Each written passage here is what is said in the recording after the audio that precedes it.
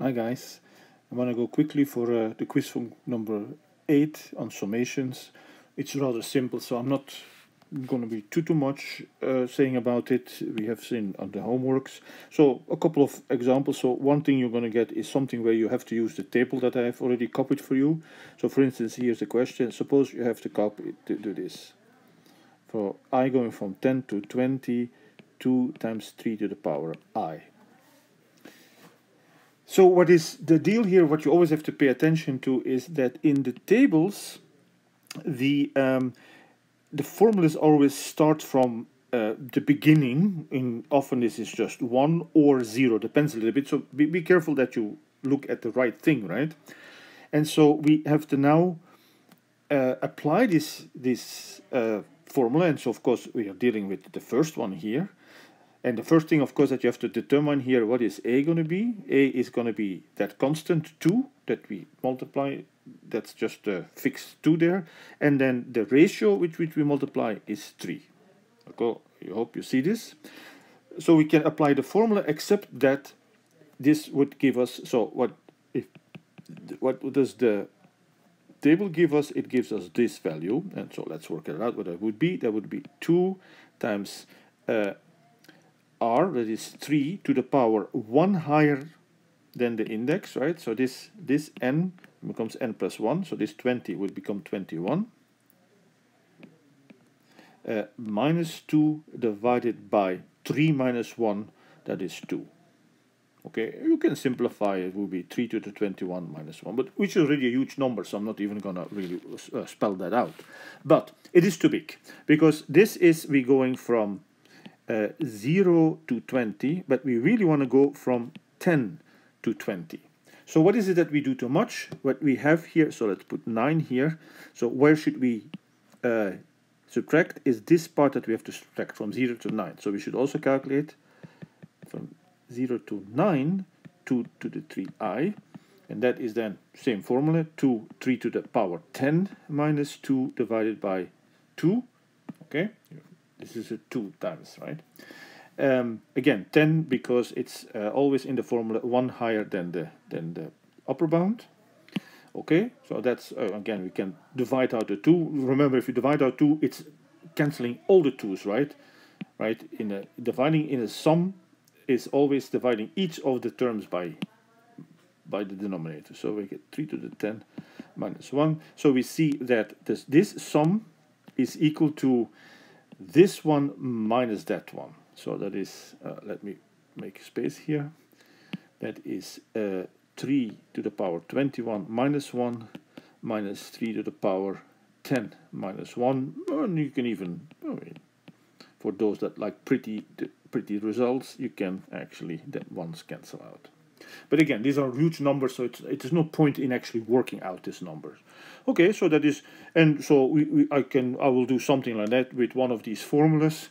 What I'm trying to say is pay attention to the fact that you have a starting that is not the one that is actually given into the tables, and that if that's not the case, then you have to adjust it. That's what the only thing I want to say. Okay, and another one that type of problem that we also already looked at in the homeworks is nested summation. So suppose we have the summation from j going from 1 to 4, and then inside we have a summation from I from 1 to 3. There is no reason that the I has to be in front, first the I and then the j, right? These are just names of variables, of indices or counters. And we can name them whatever we want, and say we would have to call here j plus I square. Just making this up. So let's see how the way I would do that. I'm not saying that you have to do that, but I need to see the work, right? Remember, every quiz, everything show all the work and explain why you do things. Okay, I'm saying I've said a couple of things here in words, but you're going to have to spell that out a little bit, why you're going up to 9, why you're going up to 20, and so on. In the first problem, and here, the same thing. So you have to explain where your answer comes from. If you just put equal and then put a number here, you're not going to get credit for it. I need to see how did you figure this out. Okay, so we have the outside one is j, the inside counter is I. J goes from 1 to 4, but we cannot just write 1, 2, 3, 4 for J, because I has to start. Once J is 1, I now takes the values 1, 2, and 3. Okay, so, and that's the end of the I loop. So now J can increment. And then we get again the same 2 and 3. And then we do the same with 3 here. 1, 2, 3. I think I made a little bit too much. Oh, that's okay. And then finally, we threw more, right? So 4, that's 1, 2, and 3. So 4 and 4. We do this so that we have the numbers ready to calculate this expression that we have to sum up. And we have to, so in other words, for this J and this I, and going through these columns and row by row, we calculate this expression. Okay, I hope you see that the first one is 1 plus 1 squared, that is 2. 1 plus, sorry, I'm sorry, I apologize. Don't say Gesundheit because I'm not hearing that. Okay, so 1 plus 4 is 5. 1 plus 9 is 10. And that now when I started taking J, 2 plus 1 squared, that is 3. 2 plus 2 squared, that is 4. 2 plus 4 is 6. 2 plus 9 is 11. Now I get 3 plus 1, that is 4. 3 plus 2 squared, that is 3 plus 4, that is 7. And then 3 plus 9, that is 12. If you find it hard to do this in your head, you could break this down a little bit, and you could make a separate column for I square, and then perhaps it's easier for you to see what's going on here. But keep going on. That would be 5. 4 plus 4 would be 8, and a 4 plus 9, that would be 13. And then we have to take the sum of all these numbers, which is like 11, 16, 18, 25, 29, 30, 36, 39, 44, 46, 5, 6, 7, 8.